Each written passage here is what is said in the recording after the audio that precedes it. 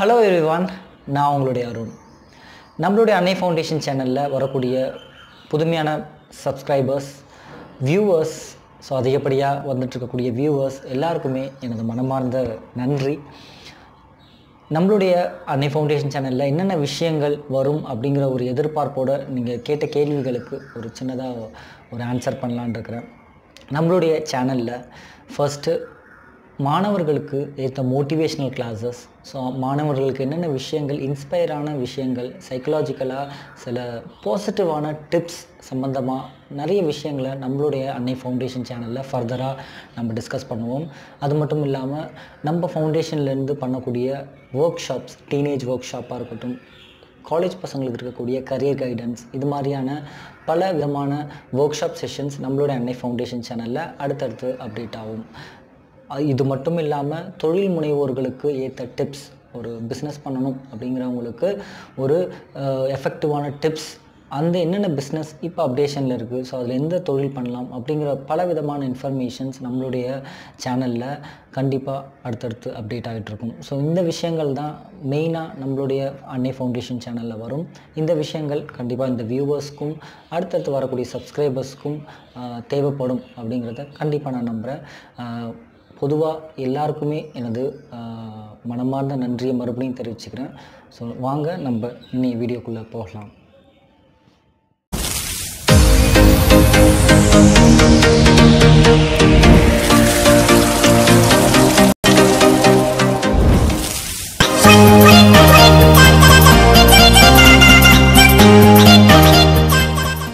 டாபிக்னு சொல்லலாம்.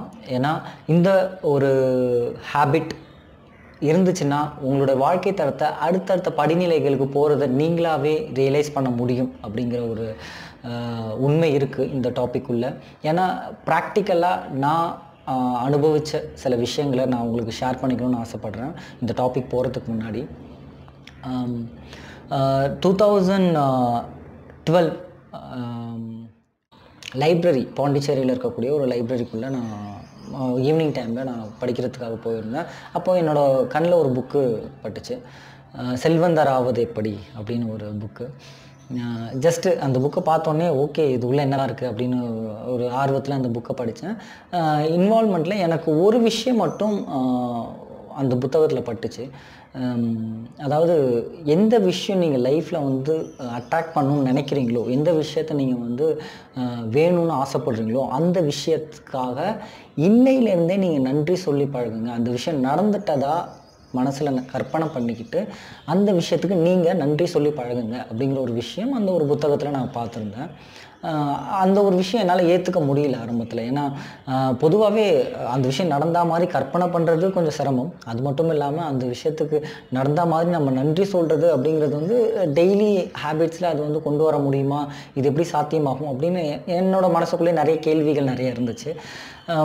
ஓகே, அதுக்கு உதாரணங்கள்லாம் சில உதாரணங்கள்லாம் அந்த புத்தகத்தில் கொடுத்துருந்தாங்க. இந்த புத்தகத்தில் சரி ஓகே நன்றி உணர்வு அப்படிங்கிற ஒரு விஷயம் என்ன தான் பண்ணுதுன்னு பார்ப்போம் அப்படிங்கிறத வந்து ட்ரை பண்ணி பார்க்கலாம் அப்படிங்கிறத டே பை டே மாற மாற அந்த ஒரு விஷயம் என்னோடய மைண்டில் ஓடிக்கிட்டே இருந்துச்சு. ஓகே ஏதோ ஒரு விஷயம் படித்தோம், அந்த விஷயத்தை நம்ம ட்ரை பண்ணி பார்க்கலாமே அப்படிங்கிற ஒரு விஷயத்தை ட்ரை பண்ணேன். அடுத்தடுத்த நாட்களில் நன்றி உணர்வை என்னோடய லைஃப் ஆக்டிவிட்டீஸில், என்னோடய வாழ்க்கை நடவடிக்கைகளில் அந்த ஒரு நன்றி உணர்வு, கிராட்டிடியூட் அப்படிங்கிற ஒரு விஷயத்தை நான் டெய்லி ஹேபிட்ஸில் கொஞ்சம் கொஞ்சமாக இன்வால்வ் பண்ண ஆரம்பித்தேன். நார்மலாக கிராட்டிடியூட் அப்படிங்கிறது ரொம்ப பெரிய விஷயம்லாம் இல்லை, சின்ன சின்ன மற்றவங்களுக்கு தேங்க் பண்ணுறதா இருக்கட்டும், அல்லது மார்னிங்கில் எழுந்த உடனே நம்ம எந்தெந்த விஷயத்துக்கு நன்றியோடு இருக்கிறோம் அப்படிங்கிற ஒரு விஷயத்துக்கு நன்றி மனசார நம்ம நன்றி சொல்கிறதா இருக்கட்டும், இந்தந்த விஷயங்கள்லாம் என்னோடய ஹேபிட்ஸில் ஃபாலோ பண்ண ஆரம்பித்தேன். I'm telling you the truth, நான் உண்மையை சொல்கிறேன். அடுத்தடுத்த தரம், அடுத்தடுத்த படிநிலையை நான் கடந்து போகிறத என்னால் ரியலைஸ்டாக, என்னோடய ப்ராக்டிக்கலாக என்னால் உணர முடிஞ்சுது. ஸோ அடுத்தடுத்த படிநிலையை ஆட்டோமேட்டிக்காக நான் கடக்க முடிஞ்சுது. எஸ், இன்னைய டாபிக் கிராட்டிடியூட், நன்றி உணர்வு அப்படிங்கிற ஒரு விஷயத்தை பற்றி தான் நம்ம இன்றைக்கி பேச போகிறோம். நன்றி உணர்வு அப்படிங்கிற ஒரு விஷயம் எப்போ ஒரு மனுஷனுக்குள்ளே வருதோ, ஸோ ஆட்டோமேட்டிக்காக அவன்கிட்டேருந்து இருக்கக்கூடிய சில அன்வான்ட் திங்ஸ், பொறாமை, கோபம், காழ்ப்புணர்ச்சி, ஒரு தீய எண்ணங்கள், அந்த ஒரு எண்ணம்லாம் ஆட்டோமேட்டிக்காக அவனை விட்டு டைவர்ட் ஆகிடும். ஏன்னா ஒரு பாசிட்டிவான ஒரு விஷயம் உள்ளே வரும்பொழுது நெகட்டிவிட்டிஸ் ஆட்டோமேட்டிக்காக வெளியில் போக ஆரம்பிச்சிடும். அதுதான் உண்மை. ஸோ இந்த ஒரு பவர்ஃபுல்லான ஒரு பாசிட்டிவான ஒரு ஹேபிட்டை நீங்கள் லைஃப்குள்ளே கொண்டு வரும்பொழுது மற்ற விஷயங்கள் எல்லாமே ஆட்டோமேட்டிக்காக போயிடும். ஃபார் எக்ஸாம்பிள், காலையில் எழுந்து உங்களுடைய பேரண்ட்ஸ்க்கோ உங்களுடைய டீச்சர்ஸ்க்கோ ஒரு சின்னதாக ஒரு நன்றி உணர்வோடு ஸ்டார்ட் பண்ணும்பொழுது, அந்த லைஃப்பை ஸ்டார்ட் பண்ணும்பொழுது ஆட்டோமேட்டிக்காக நம்மளுடைய பேரண்ட்ஸ்க்கு என்ன பண்ணணும், அவங்களுக்கு நம்ம என்ன செய்யணும் அப்படிங்கிற ஒரு விஷயம் அடுத்ததான் அவங்களுக்கு உதயமாகும். டீச்சர்ஸ் அவங்களுக்கு நம்ம என்ன பண்ணணும் அப்படிங்கிற ஒரு விஷயம் ஆட்டோமேட்டிக்காக உங்களோட மைண்டில் வரும்.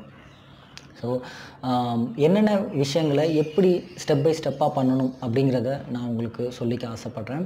ஃபஸ்ட்டு திங், மார்னிங் எழுந்த உடனே உங்களுடைய மைண்டை ஃப்ரெஷ்ஷாக நன்றி உணர்வு மட்டுமே டைம் ஸ்பெண்ட் பண்ணுங்கள். ஒரு 10 நிமிடம் உங்களுடைய நன்றி உணர்வுக்காக. ஸோ ஒரு 3 விஷயத்துக்காக நீங்கள் இன்னையிலேருந்தே நீங்கள் ஸ்டார்ட் பண்ண ப்ராக்டிஸ் பண்ணுங்கள். ஒரு 21 டேஸ் 21 நாள் ஒரு விஷயத்தை தொடர்ந்து பண்ணணும் அப்படின்னா ஆட்டோமேட்டிக்காக அது நம்மளுடைய சப்கான்ஷியஸ் மைண்டில் பதிஞ்சிரும் அப்படிங்கிறது சயின்டிஃபிக்காக நிரூபிக்கப்பட்ட ஒரு உண்மை.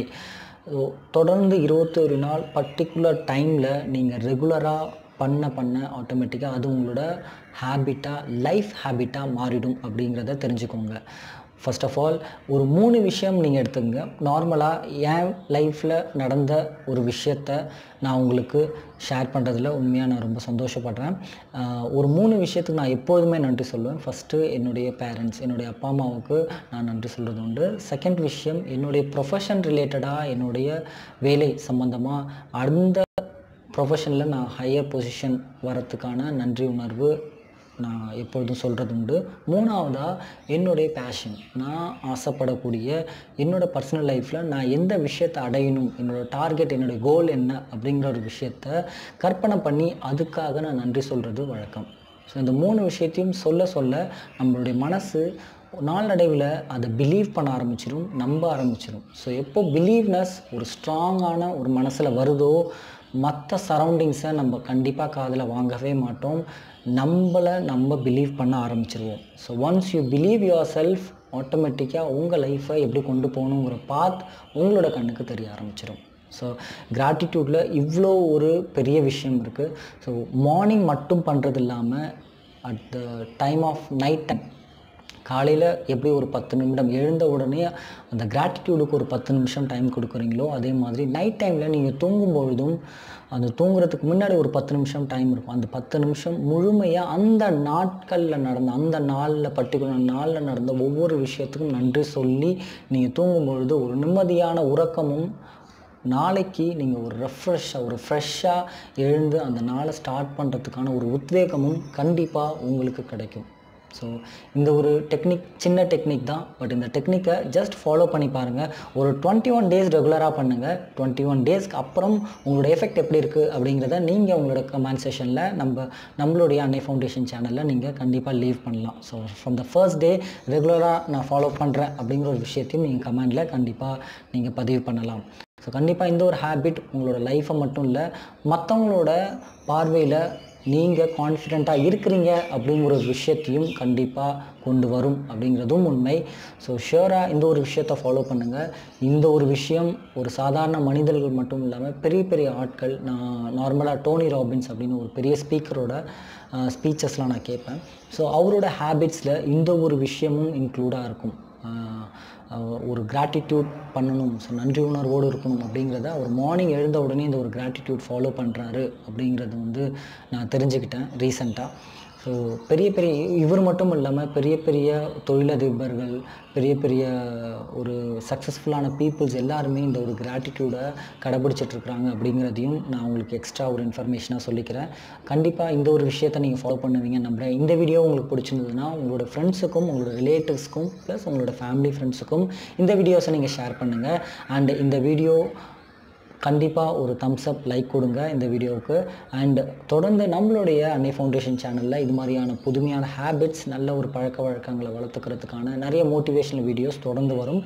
So stay tune in our channel and subscribe our channel. Cheers.